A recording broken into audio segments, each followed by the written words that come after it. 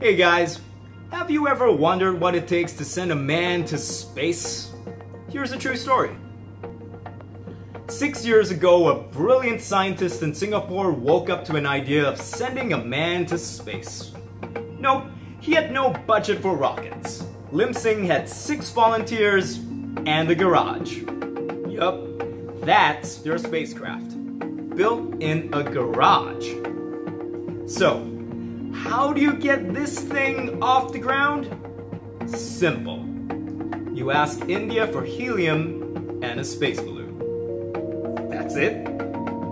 Here's a commercial jet, and here's our balloon. Right. Any passengers? Thanks, guys. At near space, a leak causes depressurization.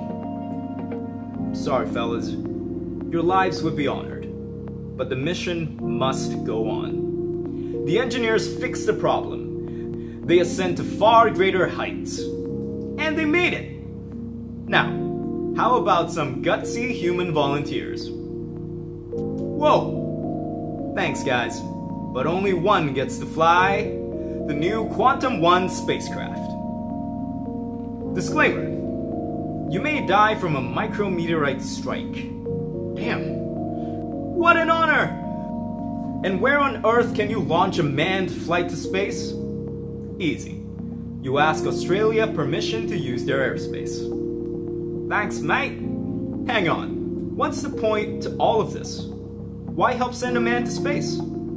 Because we believe that given perseverance and guts, the ordinary man is capable of great feats. On 15th May 2018, Alice Springs, Australia, Quantum 1 will finally take a man beyond the edge of space.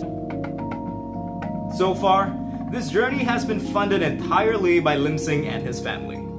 For the past 5 years, this project has dealt with skeptics and doubters, so much so that we did not believe that a crowdfunding campaign would have been responsible. Now that the project is about to come to fruition, your contribution goes towards defraying the cost of the project and becoming a part of history. Not to forget, eternal bragging rights. We hope this mission leaves you feeling proud the next time you gaze at the stars, knowing that you have helped send a man to space.